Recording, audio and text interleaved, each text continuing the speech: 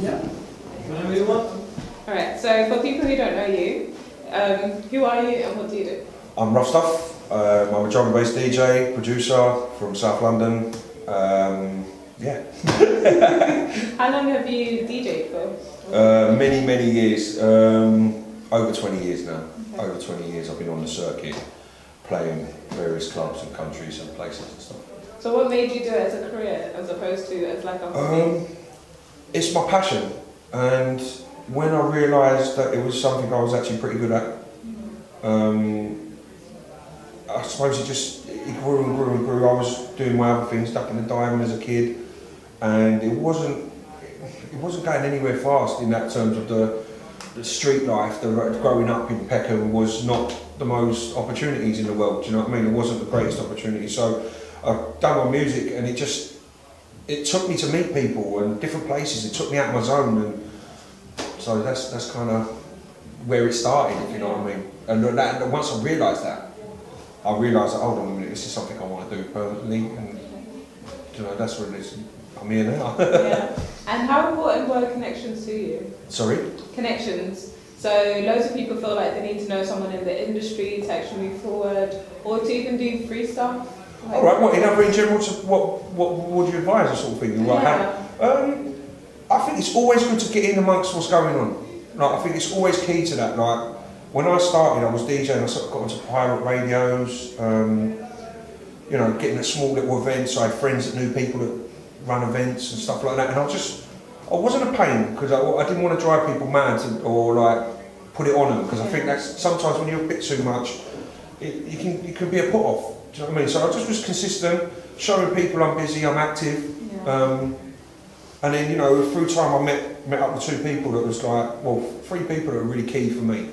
There's a guy called Carl Collins, who used to run Kicking Music, Hard Leaders. They started Hard Leaders which was built around to put out stuff from Lemony and Dillinger. That's why the whole label started. And it was Carl sort of brought me through with them guys, and I met up with some guys that were really big DJs at the time, and they're also from local area where I grew up. I've seen them for many years. They was kind of like my idols, which is Jumping Jack Frost and Brian G. Brian really took me under his wing, and from that point on, around 94, 95, I really got a push from them guys, and them guys, you know, they're responsible. Brian alone is responsible for people like Moby, and you know, like finding people like him, and you know, behind Ronnie Size, finding Ronnie Size, and you know, pushing people like Dillinger, and you know, so Brian's been a massive influence for me. Brian and Frost were a massive influence for me, and so going back to the original point, I think it's just about putting yourself in the right places, meet the right people. Don't be a pain. just be consistent and be cool, man. Just like, if you're good at your job, talent will shine. Just put yourself so people can see your talent. Okay.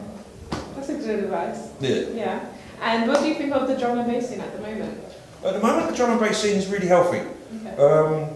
It's, you know, it's popular still. It's you know, it's gone a little bit back underground as well as being a bit commercial, because some of the stuff is, you know, built for radio now and built for the masses, which is cool, because I always feel that it's good to tap other attention from other people that are maybe not into drum and bass, a different genre of people. That, you know, a lot of the kids now, they grow up on, you know, EDM or whatever you want to call it, which I hate it. I hate them words, but you know, like they're into different music, different forms of dance music. So if drum and bass can, you know, attract new people in, I think it's great. So, but I think in general, it's healthy. I play all over the place, around the world, you know, and every party more or less is really good and vibing. So a good, strong young crowd coming through, which is the next generation. So where would you say would be the best place you've played so far? Oh, my favourite ever? Yes. Wow, that's a big question.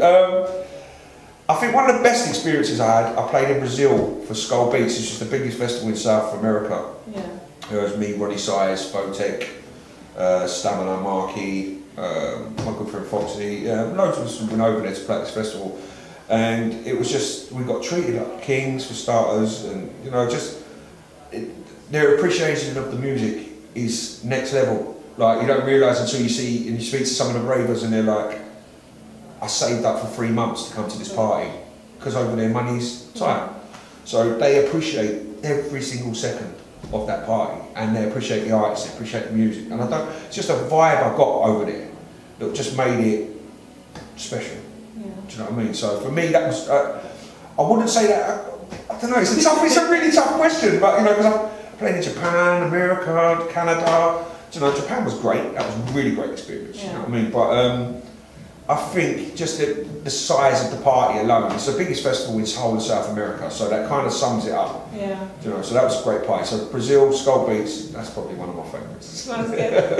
Is there any artists that you haven't worked with and you would like to work with? Artists, I've played with a lot of the main DJs. There's not many DJs I've not played with on the same bill or, you know, over the years. I don't think there's anyone really in terms of the bigger guys that I've never played on the same bill as or you know, rub shoulders with or anything like that.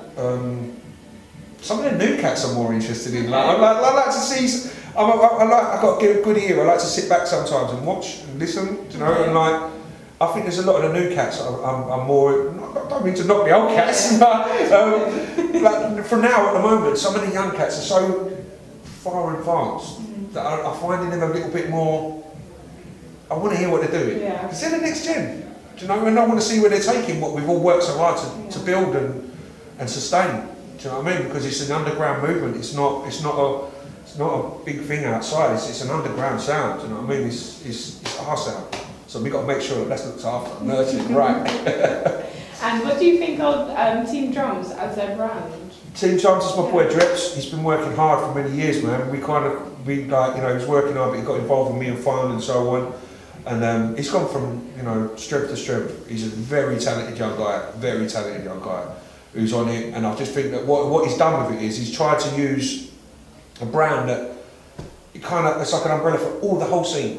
It doesn't have to be one thing or another. It's like Teamdrumz. We're all together.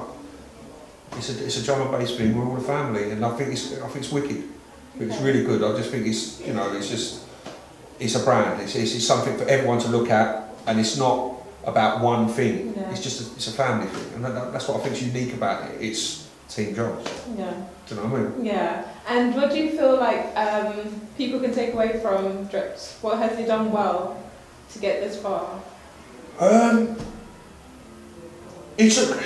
know if I don't want to speak out of place or anything, but you know, he was a young guy. He was amongst the crowd. He was, you know, and he was a talented guy. And what he's done is he's took the music and he's done more or less what I've done.